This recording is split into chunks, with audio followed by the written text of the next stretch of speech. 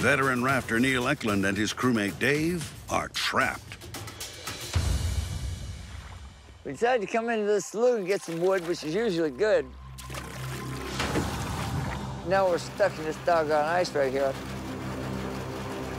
These small tributaries of the Yukon are shallower than the main river and are the first to freeze over as winter approaches. Maybe you can go up front and bust it out with a pike pole as we go. There's a bit of a channel right up here. You think we can get to that? That'd help if we can. That'd be better.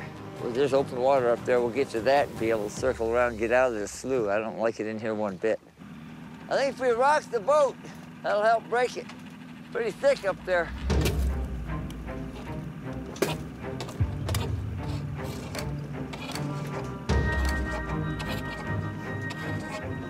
We're making any progress, Dave? I think we're getting there. I think that's helping break it loose.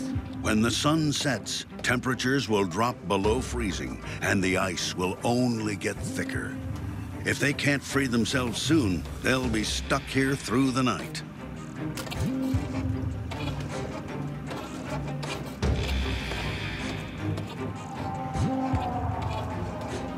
This slough is just chock full of ice. There ain't no way we're getting in here. And there's a chance we're not getting out of here. This sucks. We gotta bust through the gotta get out of this.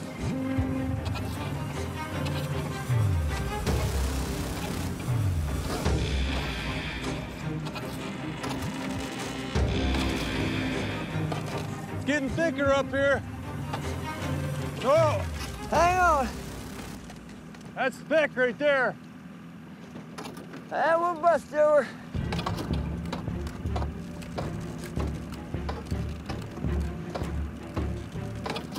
Oh, there's ice underneath there, too, isn't there? Yeah. We're almost there.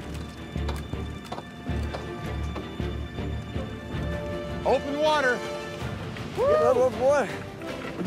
Man, that was rough in there. The skiff may be free, but ice that thick would stop the raft dead in its tracks. And the frozen slough means it's only a matter of time. All it'd take would be this much and stop that raft from going forward. That's right, we get stuck in this and we're done. Yup, then you get a cold night and it ain't going nowhere.